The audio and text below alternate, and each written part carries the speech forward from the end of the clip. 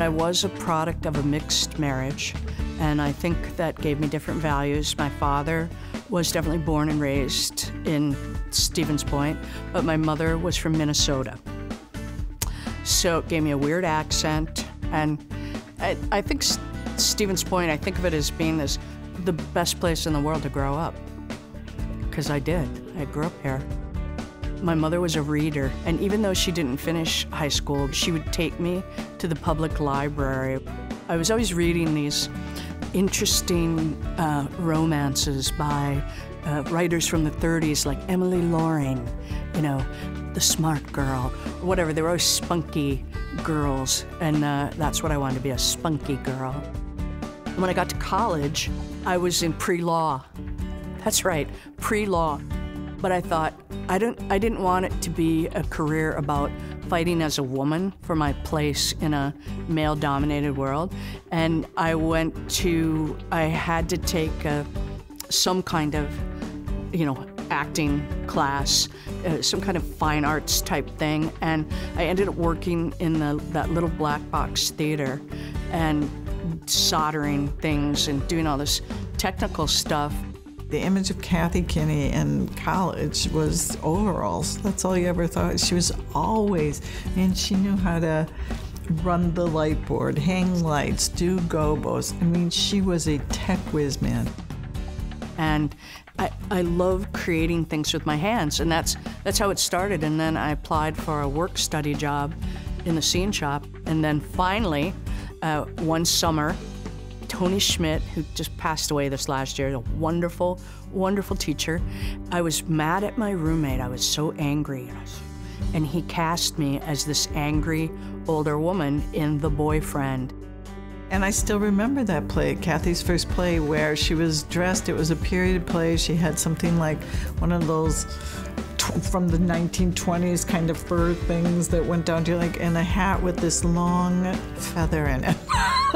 And she'd always do a thing where intentionally would be putting it in someone's face when she'd turn her head. That was it. That was my showbiz breakthrough. And half the time I didn't know what was going on, and people were laughing, and I just thought, oh, isn't it, they're enjoying this or that. Like, I never knew they were laughing at me. I went from Stevens Point to New York City, and there were some alumni there that I kind of knew, and we all became friends because that Wisconsin thing. So we all became, it was a theater crowd.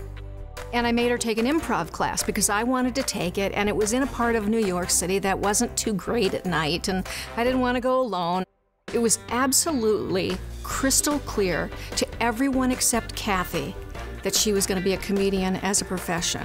I mean, she was hilarious. We couldn't finish our sketches. We couldn't stop laughing. We couldn't care. We had to learn to work with Kathy because she was so bright and shiny and funny.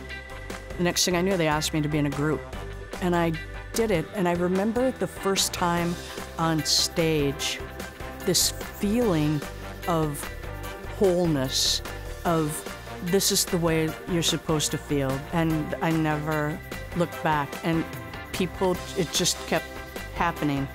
I shot a movie called Parting Glances in New York. And then, if you're popular in New York, you can be popular in LA. And I think the first thing I did was the Newhart show, where I was the slutty town librarian, And it was thrilling to work with Bob Newhart and Tom Poston. I loved those men. I learned so much from them. The Drew Carey show started, and there was 2 other women who were supposed to play Mimi. My agent called me up and he said, it's the role of someone who's selling cosmetics. And I picked up the script and it actually said, the meanest, ugliest woman in the world, all wrong to sell cosmetics.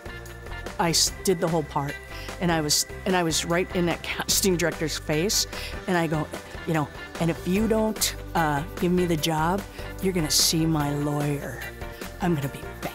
And then I got up and I walked right out of the room and I slammed the door and I left. And I didn't know that for like 6 hours they were looking for me, and to tell me that I had to be at work the next morning.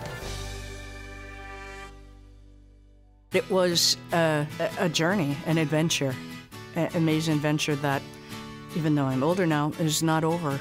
There's always something more. And I did a lot of things, and I did Mrs. P, which was the most, the children's character was the most fulfilling, and still the most fulfilling.